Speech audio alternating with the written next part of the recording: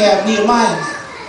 Nehemiah is not like Zerubbabel, who was taking a remnant back. He's not like Ezra, who's taking a remnant back. Nehemiah is different in that he is in the Persian Empire. While they were in Babylonian, a lot of the Israelites grew up to be significant.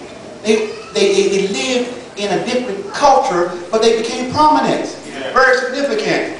God still was blessing his people now. I mean, them Jews were coming up being somebody. They were awesome. God was, when you study the text, you understand, my God, even when God put them in Babylonian exile, captivity, they still were prosperous. My goodness. These people prosper everywhere you go. You can't do nothing to them. They still blessed. That's why he said you're blessed in the city, blessed in the field, blessed when you're coming, blessed when you're going. My goodness, wherever you went, they were blessed. You can look at Jews right now, they're still blessed. Come on, somebody. They own everything. I'm just trying. Look, I'm just saying. I'm just saying. So here we have Nehemiah, who has risen to a certain level in the Persian Empire. What level is that? Well, the Bible says he's the cupbearer to the king. You have this Jew who's risen to a level in the Persian Empire, similar to Joseph, would bring up to significance. Here he is, he done rose up to significance. And he said, I'm a cupbearer to the king. What's a cupbearer? Come on, talk about it. We break it down, let you know who Nehemiah was. Nehemiah was not just an armor bearer, bearing arms. Armor bearer, bear arms. He got something right here, and you make a move, we're going to handle you. That's armor bearer. Okay? He's bearing arms. Somebody say he's bearing arms. I don't know if you're bearing arms, but praise God, bless you, Holy Ghost. I ain't did nothing wrong. But they bear arms. But a cup bearer, somebody he bears a cup. Come on, Tom. He's bearing a cup. Why? Because when the king, in that day, because kingdoms were overthrown and whatnot, and somebody always knew if I could get the king, I got the kingdom. So they were always trying to figure out how can I assassinate the king. Come on, it's still like that today. And so what unique thing with respects to him, is that my water? Praise God. The unique thing about Nehemiah was that he was a cupbearer. So the king got some food brought to him, some of the drink brought to him. First person to eat was Nehemiah. So you bring out all this food for the king, and the king sitting there on the throne, he said, go ahead and eat. So Nehemiah would eat. 10 seconds, 20 seconds, 30 seconds, he wash him. Nehemiah, everything good? You straight? Okay, well, I'll go ahead and eat then. So he would get to eat. This is every day, 3 times a day. How many times a day? He's a cupbearer for the king. Some drink, or some drink, whatever they was drinking. Same thing. They said Nehemiah, he would drink some. They watch him. 20 seconds, 30 seconds, 5 minutes, 2. Okay. Lie down, so you hit the bloodstream. You good? You good? Okay, I can drink. Get the picture. He was a cupbearer to the king. And so therefore, if you protected my life on that level, then guess what? You got to be significant. He was his trusted advisor. He was tight with the king. We roll like this. We boys for real. Because you guard my life on a whole other level. He was a cupbearer to the king. Say cupbearer to the king. Cupbearer to the king. Yeah. So this Nehemiah, as a cupbearer to the king, he was also an affluent man. And he was also a very, very well-off man. There's no way in the world he was that close to the king and broke. Struggling.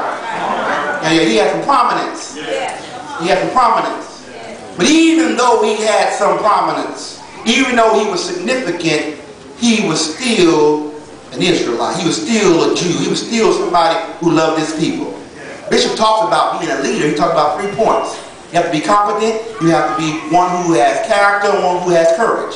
Bishop, I'm going to add 2 more. You can have them for free. You know, 2 others I would add, you got to have compassion. And before compassion, you got to have conviction. You got to be convicted about something. And then you got to have the compassion to want to do something about it. Amen? Nehemiah was such a man. He had conviction and he had compassion. Let us go to Nehemiah 1. Bless your name. He understands there is still work to be done and that the walls that surround the city have to be rebuilt. He focuses on the walls because he understands that without walls, there is no protection. He understands that without walls, thieves can break in and steal. Without walls, predators and pedophiles can come in and violate their women and their children.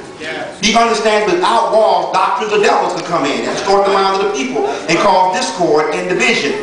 So Nehemiah gives attention to the wall.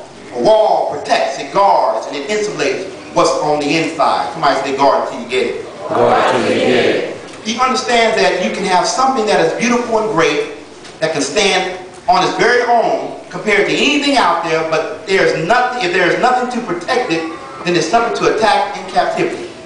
That's why man is a protector. He's a husband.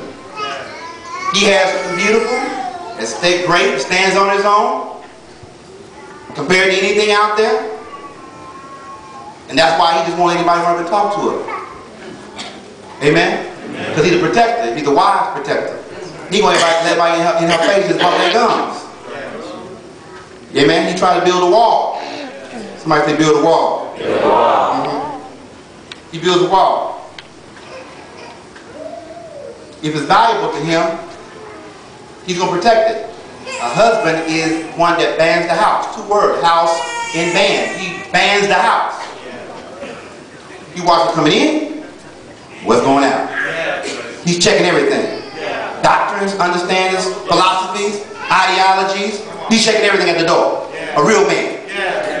He ain't let everything in. What you say? Man, I was thinking about, well, let's scrutinize that. I'm going to scrutinize that. Where'd you get that information from? Why? Because I have a responsibility to make sure the devil don't infiltrate my home with all kinds of foolishness and beliefs and ideologies. And now my wife is going wayward.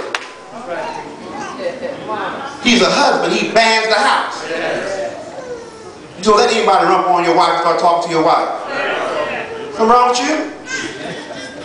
What they talking about? What y'all talking about? Not that I'm insecure, I'm a protector. I ban, there's a difference. I ban the house. I'm responsible for this. What you going through? I got to sense what you going through. I got to be all in, I got to communicate with my wife, get her understanding. Because I got to make sure I'm sensing what's the pulse of the house. You might be discouraged and upset. Who you talking to at work? Who? Eddie. Eddie used to be a girl's name back in the day, but Eddie ain't no girl name now. Who's Eddie? You better ask somebody. You better start asking questions. Who's she talking to? You need to ban your house. You need to guard it until they get it. If you have anything worth having, you're going to put a wall on it. And then when she get mad at you, and you get mad at her, don't be acting a fool with her. If you don't want them to see it, put a wall on it. I mean, Beyonce, they put a ring on it, put a wall on it. See, a ring is a type of wall. If you don't want them to see it, put a wall on it.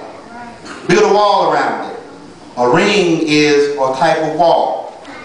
Amen? Otherwise, you just bump your guns because somebody looking over. First thing men do, for the most part, they look and see if there's a ring on the finger.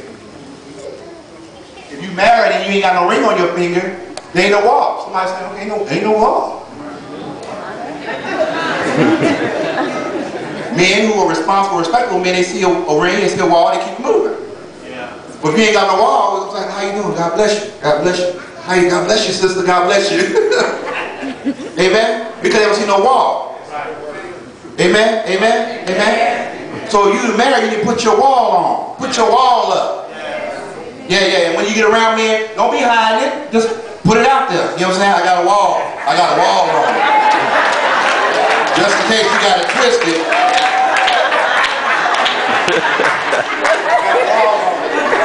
Got a wall on it. Somebody say put a wall on it. So Nehemiah, after his contemporary Ezra, the scribe, is moved with compassion to rebuild the walls of Jerusalem.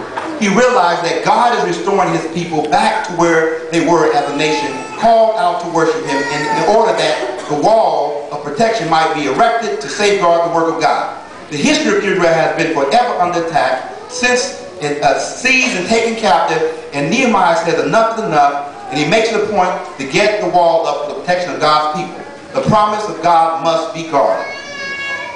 So how do we guard what God has given us? Let's go into the book of Nehemiah. I won't be before you long. From this point, there's several points I'm going to share with you on how to guard it until they get it. Nehemiah